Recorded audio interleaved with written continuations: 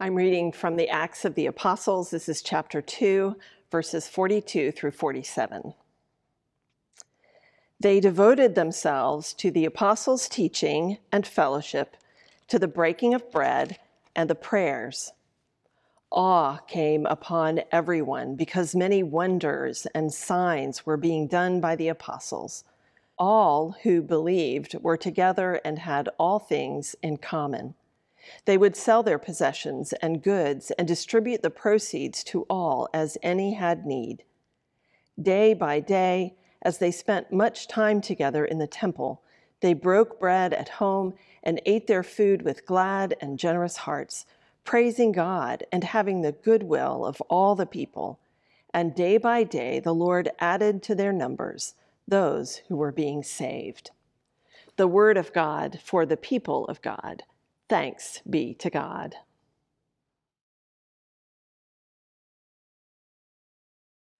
I love the local church.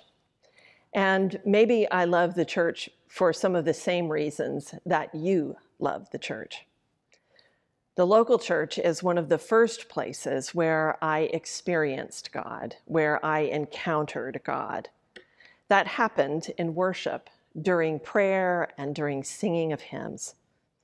It happened as I experienced healthy relationships with people who made God's love real, who loved me when I was lost, when I struggled to love myself.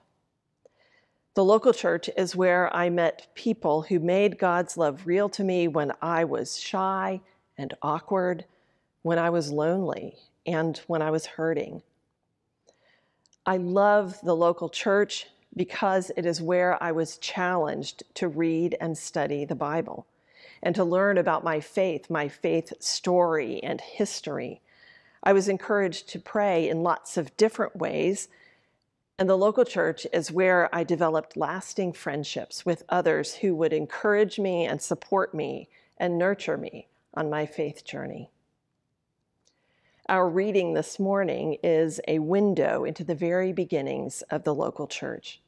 It tells of a house church that grew as the people were filled with the Holy Spirit, as they shared life together and grew in their faith. Let's back up a little in the story. We read from Acts chapter 2. In Acts 1, post-resurrection Jesus tells his followers, "You will receive power when the Holy Spirit has come upon you, and you will be my witnesses in Jerusalem, in all Judea and Samaria, and to the ends of the earth." Then Jesus disappears. He ascends to be with God. His words become true according to the opening verses of Acts chapter 2, when the Holy Spirit comes upon them. We are told all of them were filled with the Holy Spirit and began to speak in other languages as the Spirit gave them ability. Immediately, the followers of Jesus become witnesses. They begin to speak about God's deeds of power in languages that are clear to the international crowd that is gathered in Jerusalem. And then the Apostle Peter begins to speak about the life, death, and resurrection of Jesus. His words result in the baptism of 3,000 people on that one day. But the power of the Christian message was communicated not only by words, it was communicated through actions. Acts. This is the book of Acts. You get that, right? Our story today from Acts tells us that the members of the church devoted themselves to the apostles' teaching and fellowship, to the breaking of bread and the prayers. We also learn that the community shared everything. In fact, they would sell their possessions and goods and distribute the proceeds to all as any had need. Because of this just and generous way of life, a life rooted in prayer and expressed in compassion, the church had, we heard, the goodwill of all the people.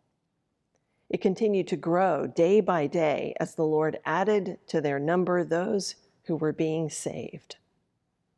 I love the local church. As I discerned my call to ministry, I knew it would be connected to serving in the local church. It wasn't a call to chaplaincy and not to administration, but in a local church setting. Why? Because it was God working in and through the people and ministries of the local church that saved me. It was God working through the church ministry areas named in the passage that called me. They called me to belief and called me to join the church. It was a church devoted to the apostles' teaching, to fellowship, to the breaking of bread, and to prayer. The Holy Spirit worked in my heart to heal and to be open to the loving people in the local church. And that set me forever in a community of love and caring and amazingness. Awe and wonder, just like it says. And my calling is and has been to help churches continue to be places of love and places of welcome, places of healing and places of prayer. As a portrait of the early church's first blossoming, this text captures our interest. The community of first followers of Jesus went from a house church to a mega church of 3,000 after one sermon. And in verse 47, it says the numbers continued to grow daily. So we hear that story and then we think about our own church or our own experience of church. And we begin to wonder, not in awe and wonder, not like talked about here, but we begin to wonder what happened. The example in the story is beyond our reach, even beyond our imagination. We are tempted to nostalgia for those biblical days. And from there, it is a short step to nostalgia for our own church's better days. Days when pews were full, programs were exciting, and we had an impact on the larger community. Our history, stories told in Nell's book, our history is filled with stories of the glory days and even boasts about the time when membership was over 1,000. After Peter's first sermon on that first Pentecost day, 3,000 people were baptized and joined the church. In order to have 3,000 people be baptized and join, you have to have 3,000 people in attendance. Will College Heights ever get back to the good old days? Do we remain in our nostalgia, longing, hoping, wishing? Do we despair? Do we despair about things that will never be the same again? God, I hope not. But this is what I hope for. I hope that we devote ourselves to the apostles' teaching, to fellowship, to the breaking of bread, and to prayer. I love the local church because when I desperately needed God, I went to a church and they loved me. They welcomed me. They loved me into a relationship with God. Back then, 40 years ago, I knew that if I needed God, then I needed to go to a church. I had been in churches before, so it was not totally terrifying to walk through the doors. Today, it's a whole different story. People looking for God are not going to come to a church. They are not going to darken the doorway. Most have never been to a church and will not come here on their own. You know what that means. It means we have to go to them. And you can believe this. Your fear about going to them is just as real as their fear about coming to a local church. We've just finished a worship series geared to helping us reimagine our space, our church property. It was an opportunity to celebrate and learn from our history as a local church and to remind us that in every season of the church, we are called to be faithful stewards of what we have. We inhabit a different world these days. We all do. We've known that we are in a postmodern, post-Christian world, and now it seems that we are post-everything, and we have no idea what is next. Yet we have the same calling, to be Jesus' witnesses where we are and to the ends of the earth. Along with reimagining our property and our space as faithful stewards, we have to reimagine what it is to do and to be the local church in today's world. We do that remembering the church is not a building, the church is a people. Fresh expressions of church is a phrase that is used to talk about ways churches are doing new things in new places, doing new things and loving more people in the name of Jesus. We have a brief video to show you about fresh expressions of church. Let's watch.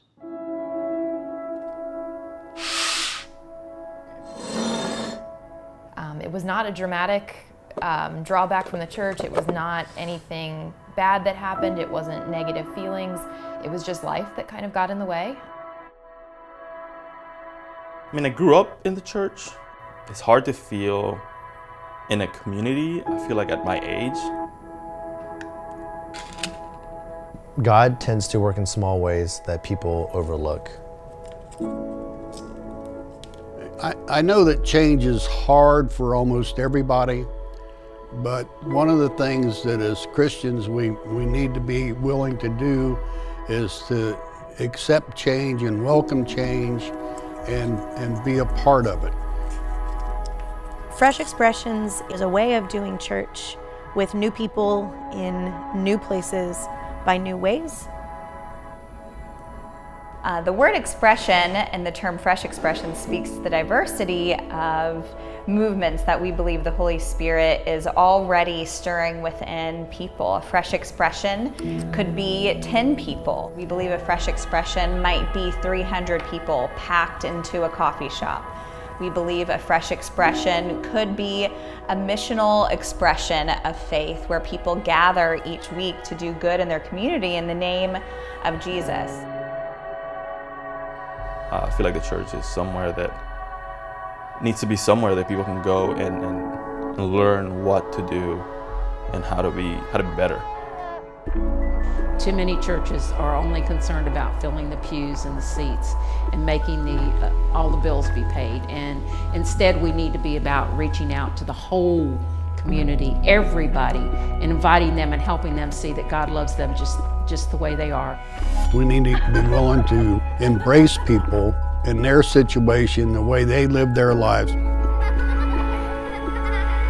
I know a lot of people have expressed that they don't want their church to go away. They don't want it to be just replaced by something new. And no, of course not. The beauty of Fresh Expressions that I see is that not only can it work together with the traditional existing church, but it has to work together. People express their love for people in many different ways, and God does the same for all of us. And so why should we hold it to a certain way when there's multiple ways to show God's love for people? When you take away the barriers, when you take away the rules and the finer details and the expectations and the feeling of not living up to those things, what's left, the bare bones, is loving people, being intentional with one another, and doing the best that we can. And I really feel that that's who God is, and I really hope that that's who God is.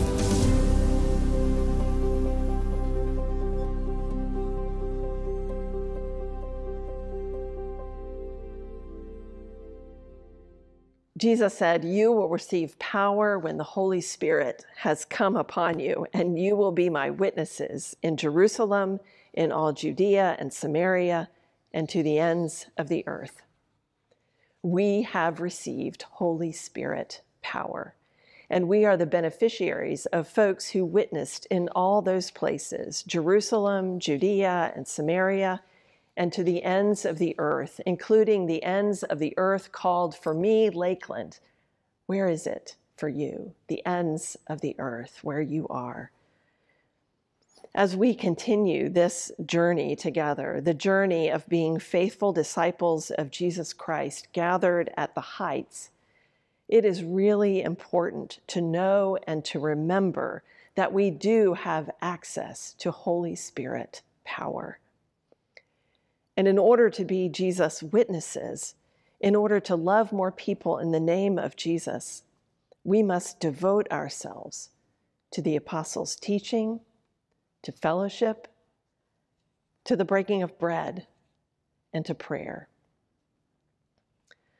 Beloved local church, beloved virtual church, we are called to devote ourselves to teaching and learning and growing in our faith. We are called to fellowship with one another, to share life together, to help and encourage one another in every season of life together. We are called to break bread together in homes, in restaurants, indoors and outside, picnics and parties, in coffee shops, pubs, and in our fellowship hall. We are called to break bread together in worship, gathered around the Lord's table. And we are called to devote ourselves to prayer. We commit to pray for and with one another. We are to pray in our individual lives, at home, at work, with friends, with family. And there is an app for that, you know. And we must pray together in worship, in small groups, and when we gather as teams to work on church ministry. We are devoted to prayer, to breaking bread, to fellowship, and to learning and growing in our faith. I love reading the stories in Acts, stories filled with Holy Spirit power, filled with drama and big things happening. And I also love reading and being reminded how simple things make all the difference. Learning together, reading the Bible, worship, prayer, fellowship, and shared meals. Little things matter. They are small acts, small actions that make a huge difference.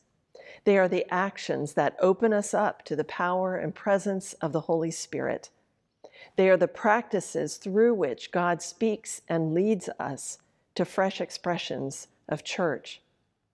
These practices open our hearts and minds to reimagine how to be the local church today. Let's do this. And let's do one of those small acts right now. Let's pray together. Oh God, we hear your call out to devote ourselves to small things that make a huge difference, that have a huge impact, not on us alone, but on your people. So God, help us in making a commitment to devote ourselves to learning and growing in our faith, to reading Scripture, to being present for worship, to pray for and with one another, to gather in fellowship in some way. However we can connect with one another, help us. And God, help us in our times of sharing meals together and when we gather around the Lord's table. And in all of those things, we know that your Spirit gathers with us. You are present with us, and that you will continue to guide us and show us what it means to be a local church today. God, we pray for a fresh expression, a fresh wind of your Holy Spirit. And God, we join our voices and we pray together the prayer that Jesus taught us, saying, Our Father, who art in heaven, hallowed be thy name. Thy kingdom come, thy will be done, on earth as it is in heaven.